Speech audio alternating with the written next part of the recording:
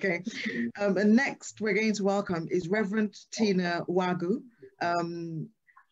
She is the wife of Bishop Stafford, a powerful man of God. So we know that in order to be a wife to a powerful man of God, you yourself must be a powerful woman. So let's welcome Reverend Tina Wagu. Praise God. Hallelujah. Oh, yes. Good evening, ma. Good evening. Good evening, all. Good evening. Good evening. I'm so glad to be a part of what God is doing. Amen. Amen. I bless the Lord for his goodness and his mercy towards us. Amen. And I know that God is going to use this particular program to bless a lot of people Amen. that are listening and those that will hear about it later. So I bring you greetings from Nigeria. Amen. I thank the Lord because he has been showing us mercy over here. And I'm sure that God is doing great and mighty things in your midst over there in the name of Jesus. Amen. Okay, to talk briefly on submission. Wives, submit to your own husband. Praise the Lord. Hallelujah. Amen. Praise the Lord. Hallelujah. Submission is one word that many people don't want to hear. And when they hear it, the next thing is the negativity that comes with it. But submission is one of the disciplines of a godly woman. Mm-hmm. Submission is an ornament. We can see that in the 1 Peter chapter 3, verse 4. It is an ornament. It is a heart ornament. Submission is not a set of rules. It's not a set of do's and don'ts. It is a way of life. It is an attitude of the mind that is controlled by the Holy Spirit. Amen? Amen. Most times we call ourselves virtuous women, but the fact we have to look into it. You cannot be virtuous without being spiritual. It takes only a gentle and quiet spirit to be obedient. And that's what we are talking about, submission. In Proverbs 31, we have a template there. The template we relate with in times of good Christian woman, a home builder, a homemaker. We use that template each time we want to describe a Christian woman. But in the description of that virtuous woman in that particular chapter of the Bible, she was called a wife of noble character. Who can find her? A wife of noble character. She is worth more than ruby. So that's why I said it's an ornament. No physical ornament can exude this virtue in us. Our physical adornment cannot draw God towards us. But this virtue called submission draws God to us, towards us. The scripture says this ornament is precious, very precious in the sight of God. Now, Jesus was a perfect example, and is still a perfect example of what a typical wife should be. Jesus is a typical wife to God when he was right here on earth. He was a wife to God. And he came to show us how to be a wife right here on earth as his children. Praise the Lord. Hallelujah. Now, let's look at the Lord Jesus. He said, my meat is to do the will of him that sent me. My meat is to do the will of him that sent me. Not only to do it, but to accomplish it. And what did he do in order to fulfill this? In order to fulfill this, the scripture made us to know that he humbled himself by divesting himself of his divinity. He humbled himself. He brought himself down to the point of being a slave in order to obey God. Brethren, this is submission. Yes. He submitted totally to the will of the Father to the point of laying down his life. We as wives should follow the typical example that Jesus has shown to us concerning submission.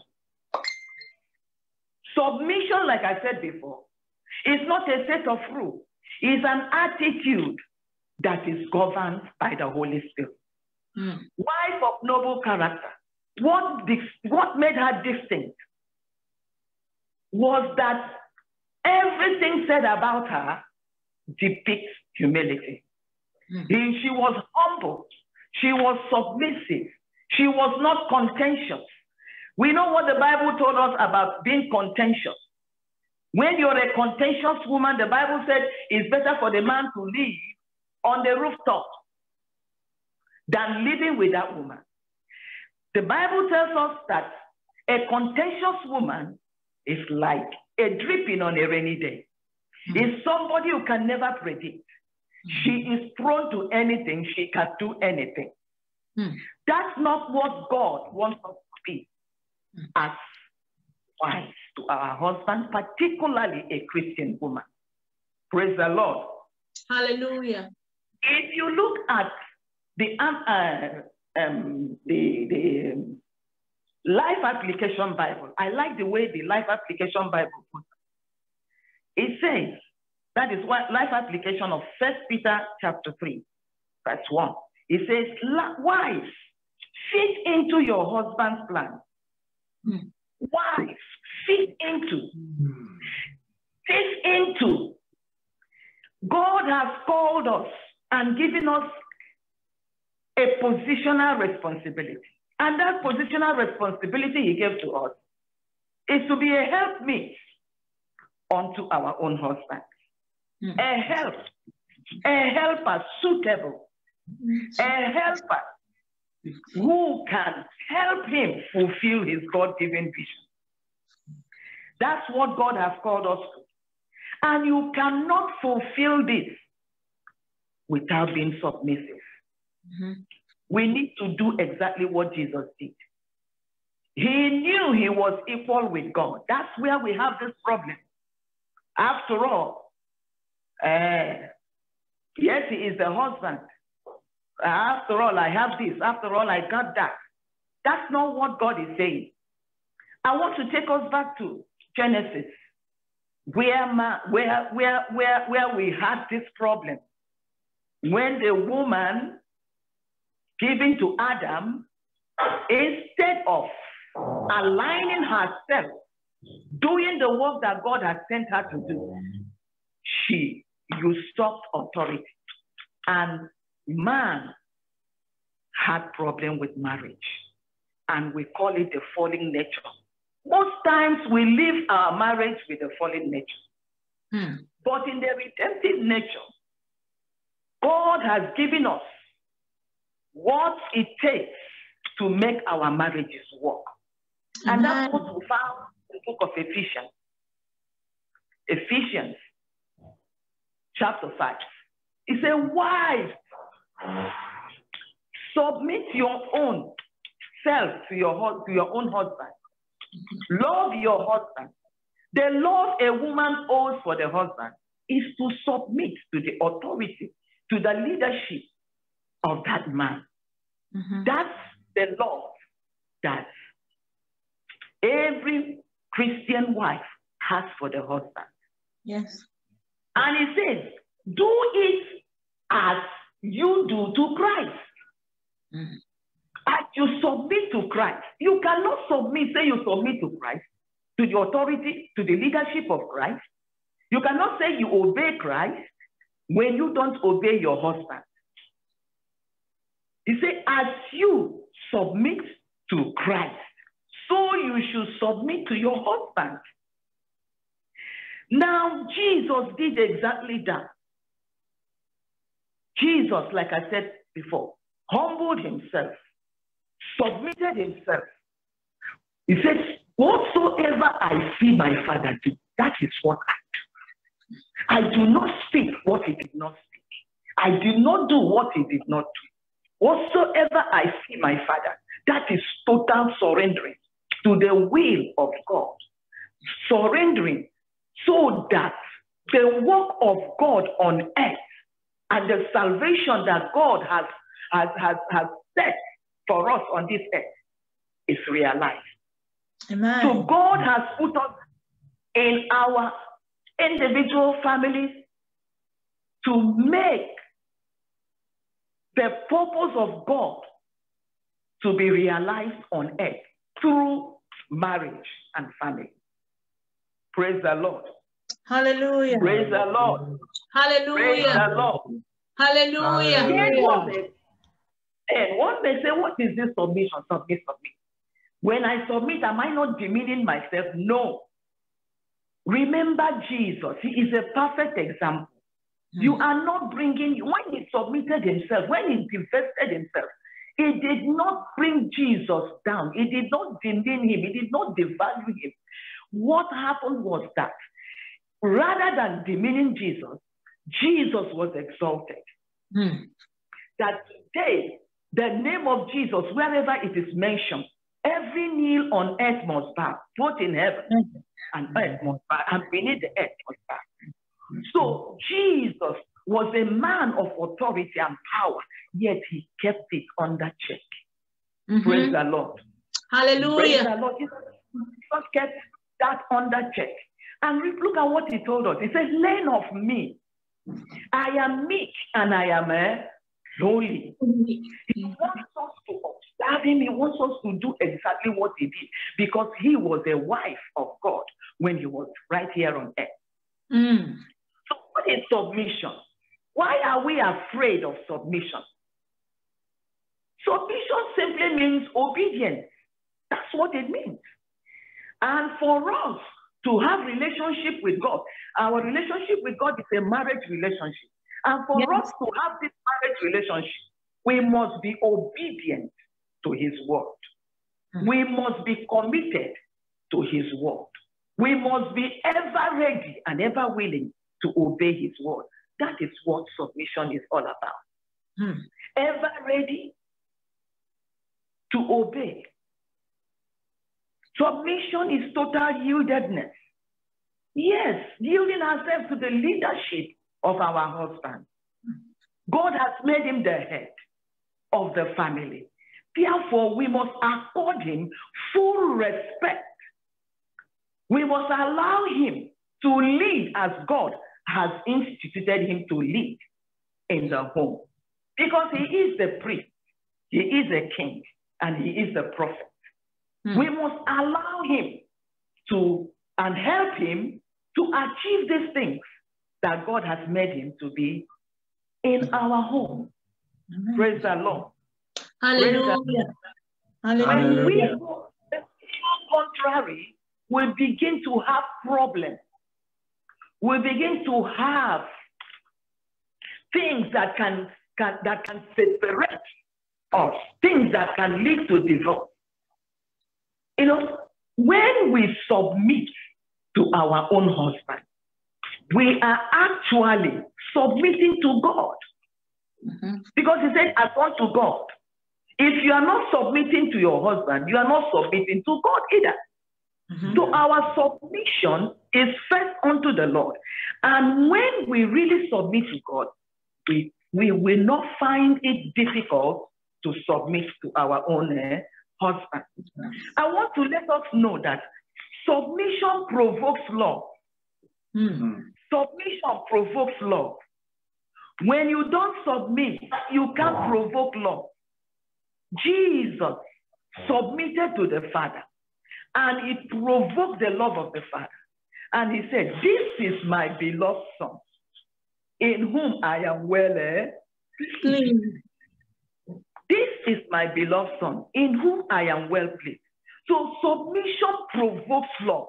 Most times we say our husbands don't love us. Our husbands don't love us. Our husbands don't show love. The question we should ask ourselves is, what is our character towards our husband? The virtuous woman was a woman of noble character. A noble character. When you look at the beginning of that chapter, is it from verse 10 or what? It says, the husband's heart does safely trust her, because she will never do him good all the days of his life. All the days of the man's life, this submissive woman, this virtuous woman, this woman of noble character, because you can never be submissive without having a good character. Noble character. She will never do him harm. If you are submissive to your husband, you will not take evil against him. You will not do anything that will harm him. The Bible made us to understand that this woman's husband safely trusts in her. You want your husband to trust you. Live a life of submission. Live a life of yielding, allowing your husband to be who God wants him to be. There are many women or Christian women who do things that are, when you hear it, you marvel how a Christian woman can do such things. They insult their husband, they disrespect their husband, they usurp authority, they train the children in a way that they are disrespectful to the husband. Particularly when that woman feels that she is earning more money than the man. She is more educated than the man. God did not look at those things. What God is looking at is that you have that willingness to bring yourself under the leadership of your husband. Under his leadership. That he will now run that family together with you to bring out the purpose of God for your life. So submission is a virtue we should cultivate. It's a virtue that is so important, we need to cultivate it. We don't need to be cajoled or,